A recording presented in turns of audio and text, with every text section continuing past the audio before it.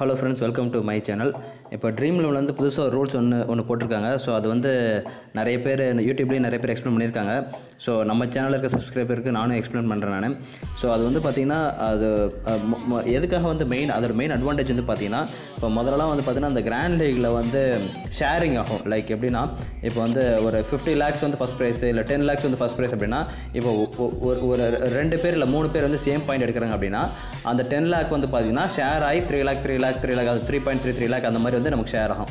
So இந்த மாதிரி ஷேரிங்கை வந்து மெயினாக குறைக்கிறதுக்காக இந்த மாதிரி வந்து ஒரு புதுசாக ரூல்ஸ் ஒன்று போட்டிருக்காங்க. ஸோ என்ன அப்படின்னு வந்து பார்த்தீங்கன்னா ஸோ இதுக்கப்புறம் நம்ம செலக்ட் பண்ணுற டீம்ஸ்லாம் வந்து பார்த்தீங்கன்னா அதே 11 பேர் தான் செலக்ட் பண்ண முடியும்.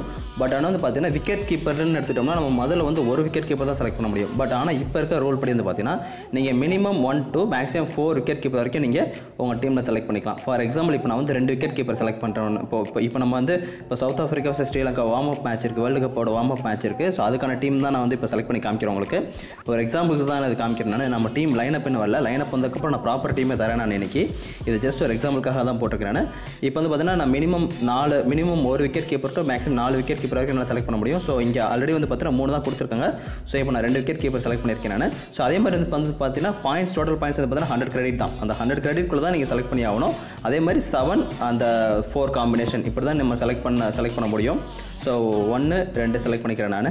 அதே மாதிரி வந்து பார்த்தீங்கன்னா பேட்ஸ்மேனை பொறுத்த வரைக்கும் மினிமம் 3லேருந்து 6 பேட்ஸ்மேன் வரைக்கும் நம்ம செலக்ட் பண்ணிக்கலாம். இப்போ ஃபார் எக்ஸாம்பிள் வந்து இப்போ வந்து ஒரு பேட்டிங் பிச்சாக இருக்குது அப்படின்னா நீங்கள் மேக்ஸிமம் 6 பிளேயர் வரைக்கும் நீங்கள் செலக்ட் பண்ணிக்கலாம். அதே ஒரு பவுலிங் பிச்சாக இருக்குது அப்படின்னா நீங்கள் பவுலர்ஸ் அதே மாதிரி பார்த்தீங்கன்னா 3 to 6 பவுலர்ஸ் வரைக்கும் நீங்கள் செலக்ட் பண்ணிக்கலாம்.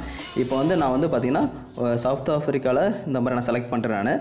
ஸ்ரீலங்காவில் வந்து பார்த்தீங்கன்னா நான் ஒரு 5 மொத்தம் 5 பிளேயர் நான் செலக்ட் பண்ணியிருக்கேன் நான் பேட்ஸ்மேனை பொறுத்த வரைக்கும். ஸோ ப்ரிவியூ காமிக்கிறேன் நான். ப்ரிவியூ வந்து பார்த்தீங்கன்னா இந்த மாதிரி பார்க்குறதே கொஞ்சம் டிஃப்ரெண்ட்டாக தான் இருக்குது. நம்ம இது வரைக்கும் ட்ரீமில் இந்த மாதிரி பார்த்துருக்கவே மாட்டோம். ஸோ பார்க்கவே கொஞ்சம் டிஃப்ரெண்ட்டாக தான் இருக்குது. அதுக்கப்புறம் வந்து பார்த்தீங்கன்னா ஆல்ரவுண்டரை பொறுத்த வரைக்கும் வந்து பார்த்தீங்கன்னா இப்போ வந்து நம்ம 5 பேட்ஸ்மேன் 5 + 2 7 பேர் ஆல்ரெடி செலக்ட் பண்ணியாச்சு. ரிமைனிங் வந்து பார்த்தீங்கன்னா நம்ம வந்து இன்னொரு 4 பேர் தான் செலக்ட் பண்ண முடியும். அப்படின்ற பட்சத்தில் நம்ம வந்து ஒரே ஒரு ஆல்ரவுண்டர் தான் செலக்ட் பண்ண முடியும். ஏன்னு வந்து பார்த்தீங்கன்னா மினிமம் 3 பவுலர்ஸ் தான் நம்ம செலக்ட் பண்ணி ஆகணும். ஸோ சப்போஸ் நம்ம வந்து பார்த்தீங்கன்னா பேட்ஸ்மேனில் வந்து நம்ம ஒரு பேட்ஸ்மேன் நம்ம எடுத்துட்டோம் அப்படின்னா அதாவது 2 பேர் நீங்கள் வந்து செலக்ட் பண்ணிக்கலாம் ஆல்ரவுண்டரை பொறுத்த வரைக்கும்.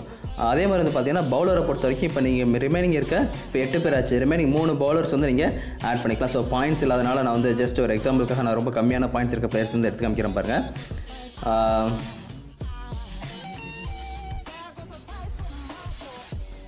ஸோ இந்த மாதிரி வந்து பார்த்தீங்கன்னா நீங்கள் பிளேயர்ஸை சூஸ் பண்ணிக்கலாம். இதான் வந்து பார்த்தீங்கன்னா மெயின் அட்வான்டேஜ். இந்த Dream11 பொறுத்த வரைக்கும் வந்து பார்த்தீங்கன்னா அந்த ஷேரிங்கிறது குறையும். அந்த பார்த்தீங்கன்னா இப்போ வந்து 11 பேர் செலக்ட் பண்ணிட்டேன் நான். இப்போ ப்ரீவியூ காமிக்கிறேன். ஸோ இந்த மாதிரி வந்து பார்த்தீங்கன்னா நம்மளால் எடுக்க முடியும்.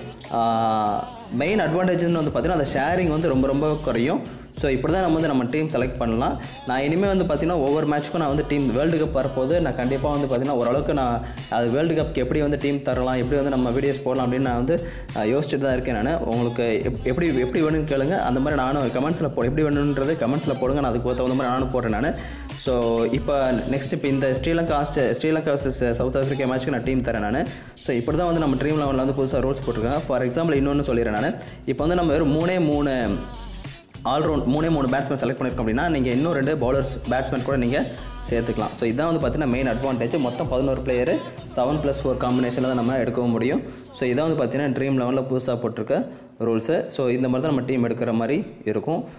நான் இப்போ கொஞ்ச நேரத்தில் நான் டீம் தரேன் நான். இந்த மேட்ச்சுக்கு நான் டீம் தரேன் நான். தேங்க்யூ.